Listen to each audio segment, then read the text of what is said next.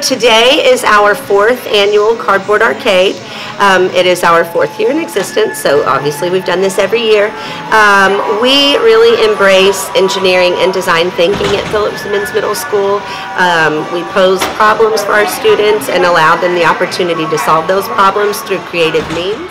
The first year I was really nervous, like, oh my goodness, how many games are we going to have? And we had over 100 the first year, and it just keeps growing and growing every year.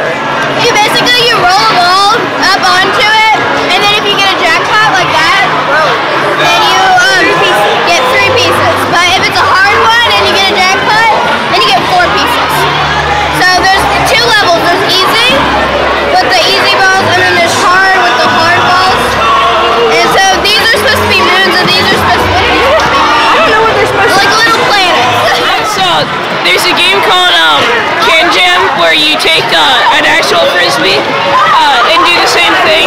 So you try to throw the frisbee into the slot to win, or you get points by throwing it over and your teammate slaps it down. So this is mine. I have a claw machine.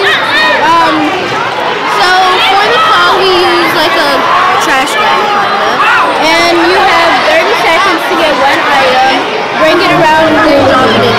Well, so in the past it has been just middle school students, but last year Mrs. Kate Sablotsky from Phillips Simmons High School partnered with us for her engineering class, and for her students, part of their final exam is to make a cardboard arcade game, and they come over and set up their game and play with our students. We also invite students from the elementary schools. In the past we've had Cainhoy Elementary School come, and these are students that will feed into our school, so we invite them to come play the games with us. I just really love seeing the students be excited about making something and getting excited for each other and celebrating their successes together, and just coming together as a big community and having a great time together.